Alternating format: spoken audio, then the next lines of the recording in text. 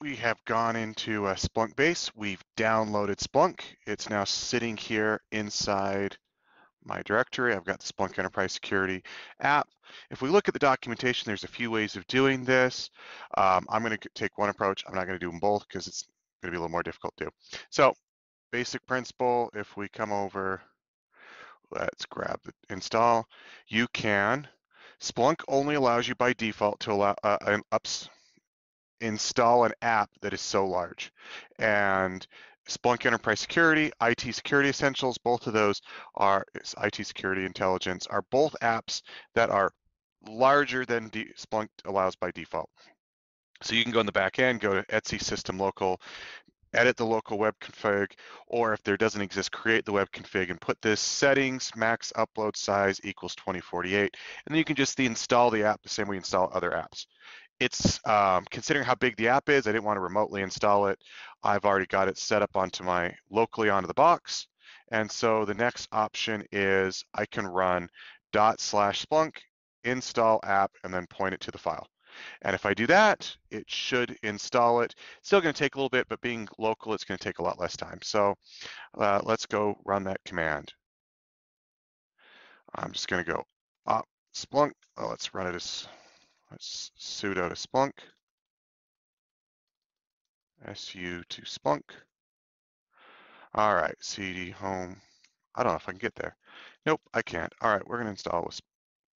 We're going to do what we shouldn't do. We're going to install it with Splunk, with admin. All right, clear this up, and we're going to go up Splunk, bin Splunk, install. We followed that. Now we just should point it to the file, which if we do is, yep, install app, file name. And that would be Splunk Enterprise SPL. If I hit that, it's going to ask me for my credentials.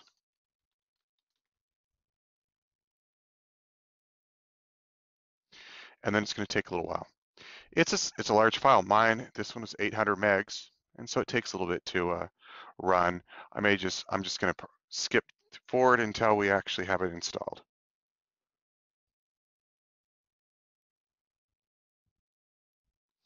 All right, it's installed. We can now go into our Splunk instance.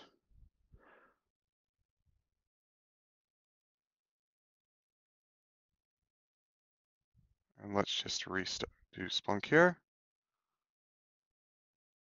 There's Enterprise Security.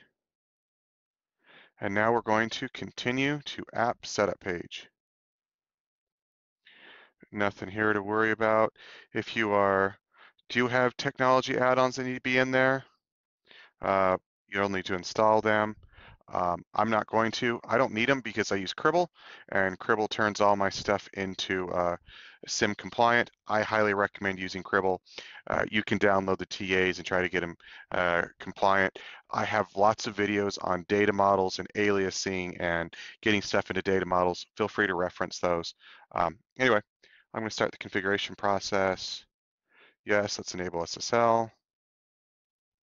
Splunk Enterprise Security. Imagine that, a security product that wants you to use secure SSL. It wants you to use SSL. So we turn that on, and there's going to be a lot of waiting. It's always positive. We get lots of errors to begin with, but we just sit and let it run. All right, the setup complete popped up, and now it's going to tell me to restart Splunk. So I will do that. One of the things to pay attention to is if you're not careful, you'll get thrown off by the fact that it's going to switch from HTTP to HTTPS. And so I'll want to make sure that if it doesn't, which it probably won't, you never know, Splunk continues to change and upgrade, but most likely I will not actually get back to Splunk because it will want to use SSL instead. Another thing you can do if you're concerned that Splunk is taking too long to restart, you're not sure what's going on, you can always come into the back end here. Let's go up, and we see it, it's done, but we can always do Splunk bin Splunk status. It tells me that Splunk is running, we're all good to go, but we'll notice I'm disconnected from Splunk server, and I'm not going to get back because I need to flip as I said before, from HTTP to HTTPS. There we go. All right, I go advanced, accept the risk and continue, and put my credentials in.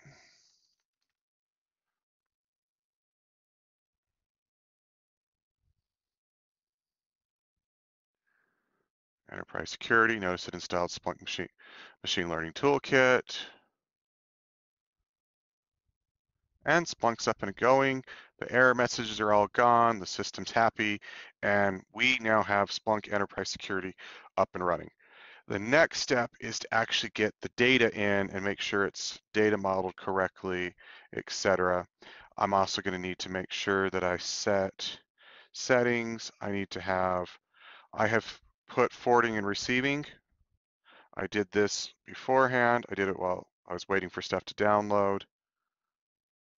I went and I configured forwarding. You're going to need to configure forwarding wherever you want. You don't want the logs sitting on enterprise security, so I pushed it to my indexer. That's a good practice. You'll also want to turn on distributed search, and you'll want to make sure that it can search. It has a search peer at least.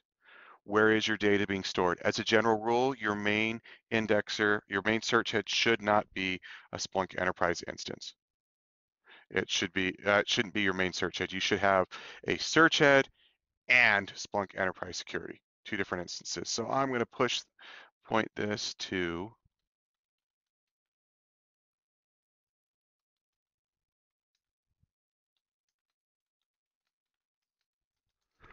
and I'm probably going to get licensing issues.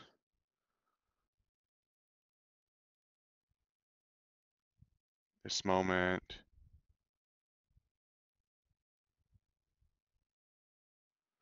No big deal.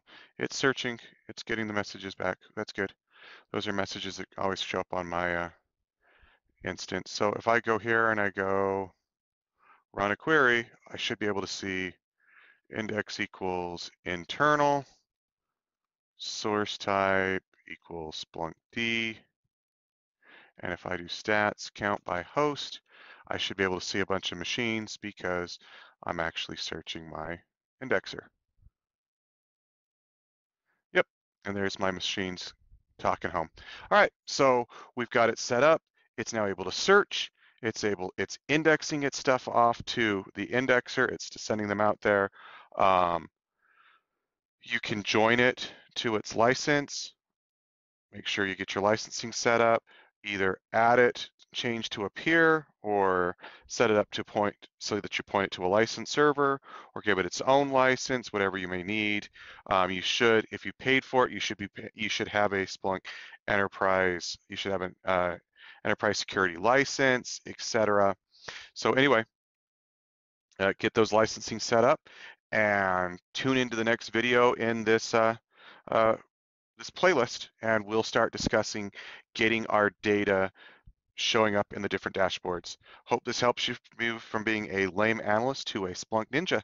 And if this is useful, subscribe to the channel, like. Every bit helps as I can grow this channel and make it more successful and reach to other people. Thanks so much. Hope to hear from you soon.